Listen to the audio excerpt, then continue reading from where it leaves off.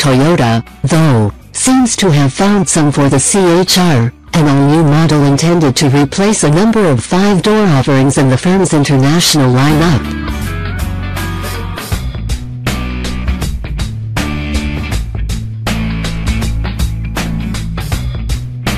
This is Toyota showing it's not asleep at the wheel by actually putting some effort into designing a car for once.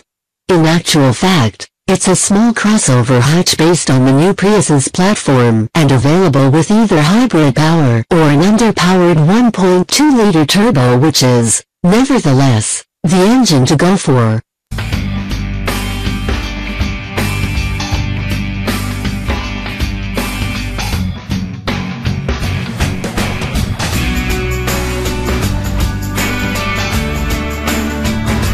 But in the main, this is a car all about the design, from its woefully off bodywork to the cabin, which is Toyota's best effort since the Supra.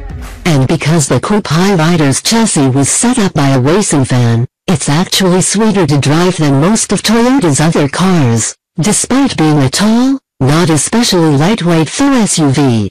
The disparate nature of its predecessors, which include conventional hatchbacks as well as a short-lived, oddball mini MPV, the urban cruiser, helps to explain some of the thinking behind the model's mixed-up looks, designed to combine coupe, hatchback and crossover influences.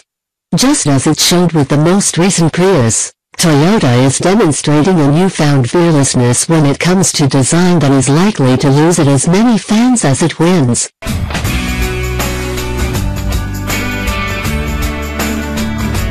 Still, it doesn't seem unreasonable to suggest that the C-HR might meet with a warmer reception from a fashion-savvy crossover-loving crowd than the latest Prius did with its largely middle-aged, moderate, conservative customer base.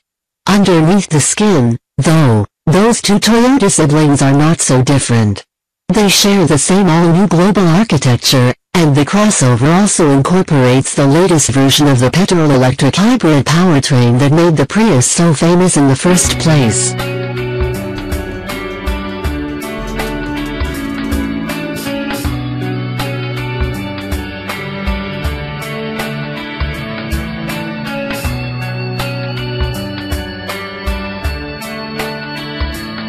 The hybrid model is partnered by a turbocharged 1.2-liter petrol option, but the car must toil against coupe, hatchback and crossover rivals without the downsized diesel motor that typically forms the backbone of 2 out of 3 sales in those segments.